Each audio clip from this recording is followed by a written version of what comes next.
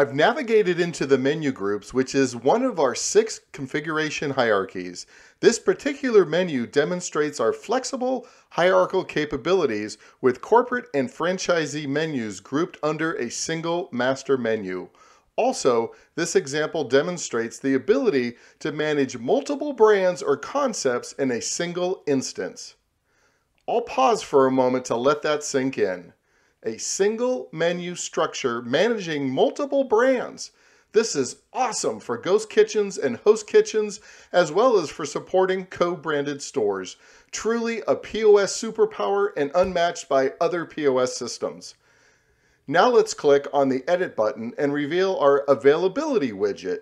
Here we can enable the effectivity or when and where this menu is available. When refers to the date range, days of the week, and hours of the day.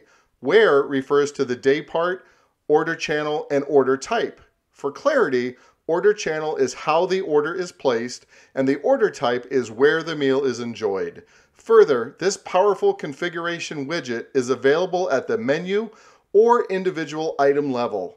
This handy widget persists in 4 of our 6 configuration hierarchies, and if you're a POS database administrator, it will be one of your best friends.